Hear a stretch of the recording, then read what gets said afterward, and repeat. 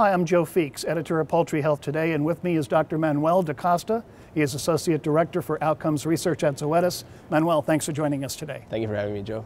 Now, over the last 5 years or so, coccidiosis vaccination has really gained a lot of traction in the poultry industry. And it initially started as a means of giving the medications a rest, but with more and more operations going antibiotic-free, you've got operations that are using this vaccine or the vaccines year-round. That's true. Over the past years, coccidia vaccine was used extensively in the industry, and it used to be used to kind of rest some of the medications used for coccidia. But nowadays, regardless of the season, they're actually being used continuously in the production season, mainly due to ABF systems. Vaccines can work great. They especially shine, I think, in the summer months when you have less pressure, but there are sometimes a year when they need some help. Yeah, so with vaccines, there are some challenges that come with vaccine. Specifically, delivery method of vaccine can be a little bit challenging with uneven administration of the vaccines. And also, during some phases of the year, it can be associated with some other secondary diseases, necrotic enteritis. So it can be a factor that can impact some of the necrotic enteritis rates on the flocks. And with the ABF system, where we don't have antibiotics, there's a need to reassess the role of vaccines on the coccidia control. So now, as I understand it, you are doing some research with what you call bio-shuttle programs. This is where you start with a vaccine and come back with a medication, presumably a few weeks later. How does that work? So bio-shuttle is a concept that came in the past years, where you would introduce a vaccine at day of hatch to the broilers, and then around the second week you would cut this vaccine on the peak of the vaccine with used to be done with an ionophore or other anticoccidial drug. And therefore that allows birds to develop immunity and would spare some late cycling of the coccidia, and the likelihood of developing necrotic enteritis would be reduced. It confused on one point though, because I can remember telling people that, well, if you're going to vaccinate birds, you better make sure that there's no medicated feed that goes into that broiler house, because you're going to kill the vaccinal oocysts that come with the vaccine. You're saying that's not a problem anymore? It's not a problem if you introduce the vaccine at later stages, right? So the vaccine or the medication? The medication. Yes. So if you vaccinate broilers and then you give them enough time for them to develop immunity, then you can eventually cut this vaccination, the challenge, and therefore birds will have enough immunity to respond to a later challenge, and you can control the vaccine spread, let's say, on the later stages with the medication. As long as you guarantee that you don't introduce the medication at early stages and allow the birds to develop enough immunity, you should be good. Okay, and if it's an antibiotic-free production system, they can't use ionophores because it is technically a type of antibiotic, so they have to use what you call non-ionophore anticoccidials. Let's call them coccidiostats.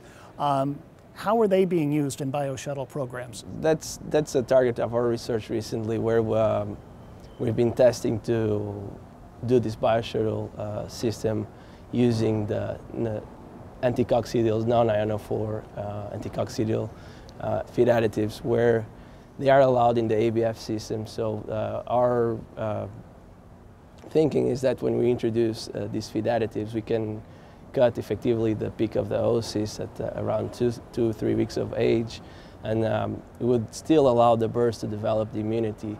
And when we completely shut down the coccidia cycle, birds would still respond, and eventually, when they face a necrotic enteritis challenge, they can have some beneficial effect from that non-ionophore anticoccidial drugs. Okay, so Manuel, with these antibiotic-free production systems in mind, you recently did some trials that involved both the vaccine and these non-ionophore anticoccidials. Tell me about the trials. What were you looking to accomplish? So our hypothesis was that when birds are cocci vaccinated, we could reduce the mortality rate and medication usage when we introduce birds with a non-ionophore anticoccidial drug catis vaccine around 2 weeks of age. So what we did, we had birds vaccinated, and later at 2 weeks of age, we introduced them with different non-ionophore, so zoalene, Zoamix, Robenz, Deccox, and we compared with BMD and non-infected control. And what we did observe was that when birds are exposed to these feed additives, the anticoccidial feed additives, the mortality rates were significantly reduced in comparison with the birds that were without any feed additive on the diets. When we introduce these feed additives, we are sparing the birds on the late cycling of the coccidia. So therefore, we're controlling the damage that has been done in the gut. Therefore, we can reduce the severity of the lesions in the gut walls, and therefore reduce the mortality rates that we observe in these birds. How did you measure the success of each medication? In this specific trial, our responses were performance in terms of body weight and feed conversion, and also what we were really interested in was to see the severity of the necrotic enteritis lesions and mortality. ABF system, they really put value on sparing mortality and medication usage, and mortality was definitely affected by the feed additives used. We did see that when these non-ionophore anticoccidial drugs were introduced, mortality was significantly reduced when compared with birds that didn't see any feed additive. In addition, it was interesting to observe that this mortality was kind of a reflection of what we observed when we performed necropsies on the birds, where birds that were on these feed additives, they had less severe lesions in comparison with birds that were the control birds, had no feed additive added to the diets. Okay, so that's how you were measuring the medications. When you looked at the ones that were involved, what was the bio-shuttle program that seemed to stand out in your mind? While looking to our results, definitely Zoamix was the one that performed the best when we compare with the other ones, followed by Robenz. So we observed a reduction of on the percentage of birds that died from necrotic enteritis, and also he also spared some feed conversion points when we compare with the control diets, and we did see that the lesion scores in the gut from necrotic enteritis were reduced when we had Zoamix added to the diet. And likewise with Robenz and Deccox, we also did see this effect, but not to that great of extent as we did see with Zoamix. One other question about these types of coccidiostats. I know that if you overuse them, they can develop resistance pretty quickly.